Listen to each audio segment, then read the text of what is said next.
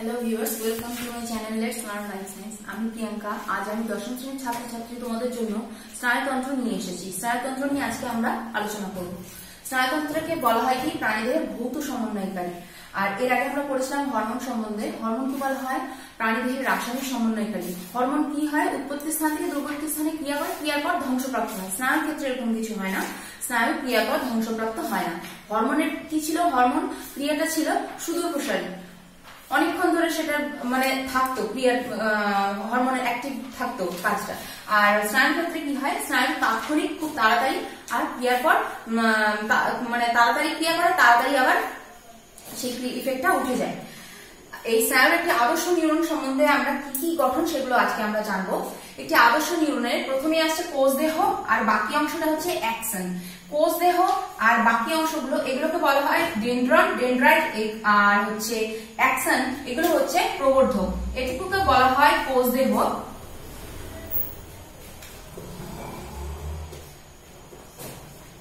কোষ দেহ,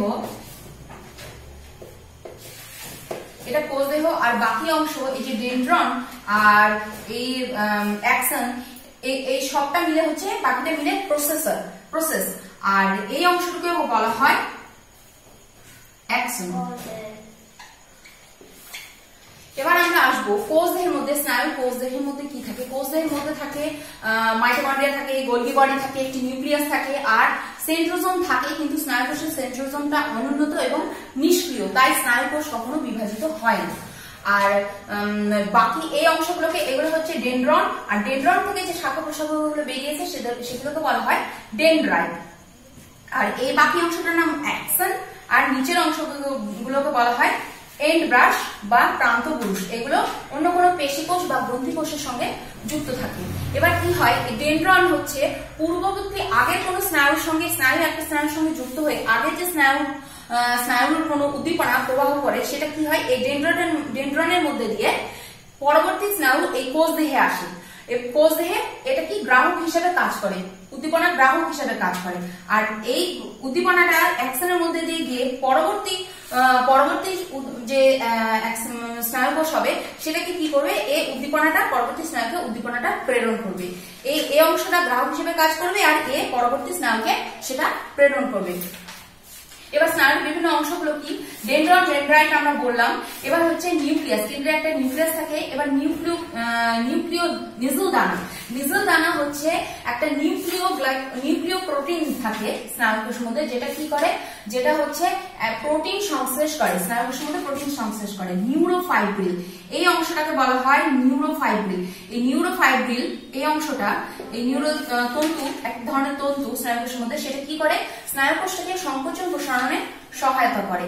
আর এর ভেতরে থাকে, কোষের ভেতরে থাকে নিউরোপ্লাজম। নিউরোপ্লাজম কি? স্নায়ু কোষের যে সাইটোপ্লাজম, সেই সাইটোপ্লাজমটাকে বলা হয় নিউরোপ্লাজম। নিউরোপ্লাজমের পর অ্যাক্সন হিলক, এই অংশটাকে বলা হয় অ্যাক্সন হিলক। এই অংশটাকে বলে অ্যাক্সন হিলক। তারপরে আমরা থাকবো অ্যাক্সোলেমা। অ্যাক্সনের যে আবরণী সেটাকে বলা হয় অ্যাক্সোলেমা। অ্যাক্সোলেমার পর তারপরে থাকে হচ্ছে মায়োলিন আবরণী। অ্যাক্সোলেমা একদম ভেতরের এই অংশটার যে আবরণী, সেটা হচ্ছে অ্যাক্সোলেমা। তার উপরে একটা আবরণী, তিনটে আবরণী থাকে, সেটার নাম হচ্ছে নিউরোলেমা। আর তারপরে এই যে এই অংশটা, এই ভেতরের অংশটার নাম কি? Myelin seal. তাহলে প্রথমে হচ্ছে অ্যাক্সোলেমা, তারপরে মায়োলিন সিল, তার বাইরে হচ্ছে নিউরোলেমা। নিউরোলেমা হচ্ছে স্নায়ু কোষের একদম বাইরের আবরণীটা। আর র্যানভিয়ার পর্ব, এই যে এই সোয়ান কোষগুলো থাকে, এগুলো হচ্ছে সোয়ান কোষ, লেখা হয়নি, এগুলো হচ্ছে সোয়ান কোষ। এই সোয়ান কোষগুলোর এই যে এক একটা করে আছে, তাদের মাঝখানে যে কিছু অংশে মায়োলিন আবরণী থাকে না, নন মায়োলিনেটেড অংশ, সেই অংশগুলোকে বলা হয় র্যানভিয়ার পর্ব। র্যানভিয়ার পর্ব স্নায়ু কোষের মধ্যে দিয়ে যখন উদ্দীপনা যায়, তখন মায়োলিন সিট যুক্ত স্নায়ু কোষের মধ্যে উদ্দীপনা যেতে যেতে একটা স্থির ভাবে মোটামুটি একটা ইয়েতে যায়, বেগে যায়। এবার যে জায়গাগুলোতে র্যানভিয়ার পর্ব থাকে, যেখানে ছেদ থাকে, মায়োলিন ছিদ্র থাকে না, মায়োলিন আবরণী থাকে না, সেখানে কি হয়? উদ্দীপনাটা জাম্প করে করে চলে, মানে লাফিয়ে লাফিয়ে চলে। তাই এই মায়োলিন ছিদ্র যুক্ত স্নায়ু কোষে উদ্দীপনাটা বেশি জোরে যায়। তারপরে চলে আসলো প্রান্তপুরুষ। প্রান্তপুরুষ আমি বললাম এর মাধ্যমে পরবর্তী এটা যুক্ত থাকে, এটা একটা পেশির সঙ্গে যুক্ত দেখানো আছে, পেশির সঙ্গে অথবা কোনো গ্রন্থির সঙ্গে যুক্ত হতে পারে, সেখানে উদ্দীপনাটা প্রেরণ করে। এই হলো আদর্শ নিউরনের বিভিন্ন বিভিন্ন অংশ। এবারে আমরা বলবো উদ্দীপনাটা যায় কিভাবে।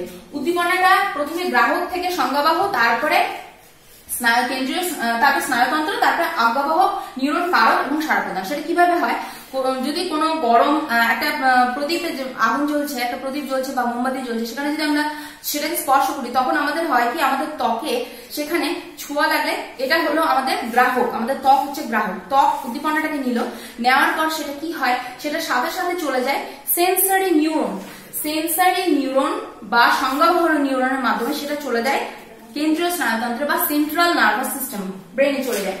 সেখানে সেন্ট্রাল নার্ভাস সিস্টেম, তারপরে সেখান থেকে সেন্ট্রাল নার্ভাস সিস্টেম কাকে কাকে গিয়ে দেয়, কাকে কমান্ড দেয়, আজ্ঞাবহ নিউরনকে বা মোটর নিউরন। মোটর নিউরন সেটাকে নিয়ে আসে।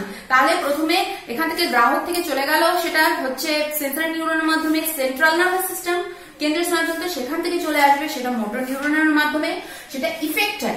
ইফেক্টর কি হতে পারে, ইফেক্টর হতে পারে পেশি, কোনো কোষ, সেটা হচ্ছে ইফেক্টর। ইফেক্টরের পর সেটা তারপরে আমরা হাতটা সরিয়ে নিই, মানে আমাদের ছ্যাঁকা লাগলো আমরা বুঝতে পারি, হাতটা সরিয়ে নিই, সেটা হচ্ছে আমাদের সাড়া প্রদান।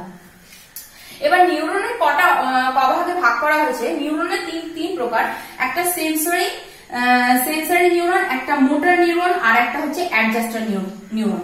সেন্সরি নিউরনটা কি তোমরা জানো? সেন্সরি নিউরন হচ্ছে যখন আমরা গ্রাহক যে কোনো কিছু ছ্যাঁকা খাচ্ছি বা আঙুল দরজায় চাপা পড়লো, তখন সেখান থেকে যে আমরা উদ্দীপনাটা পাচ্ছি, সেই উদ্দীপনাটাকে সেন্সরি নিউরন নিয়ে চলে যায় কেন্দ্রীয় স্নায়ুতন্ত্রে বা সেন্ট্রাল নার্ভাস সিস্টেমে আমাদের নিয়ে যায়, সেটা হচ্ছে সেন্সরি নিউরন বা সংজ্ঞাবহ নিউরন। তারপরটা হচ্ছে মোটর নিউরন। মোটর নিউরনটা হচ্ছে যে সেন্সরি নিউরন, যেটা সেন্ট্রাল নার্ভাস সিস্টেম কেন্দ্রীয় স্নায়ুতন্ত্র আমাদেরকে দিয়ে দেয়, যে সাড়া প্রদান করে, সেটাকে মোটর নিউরন নিয়ে আসে কোথায়, কারক বা ইফেক্টর। আর অ্যাডজাস্টার নিউরন কি, সেন্সরি আর মোটর এই দুটো নিউরনের যে সংযোগকারী, তাকে সংযোগকারী নিউরন বা অ্যাডজাস্টার নিউরন বলে। আজকে এতটুকুই থাকলো।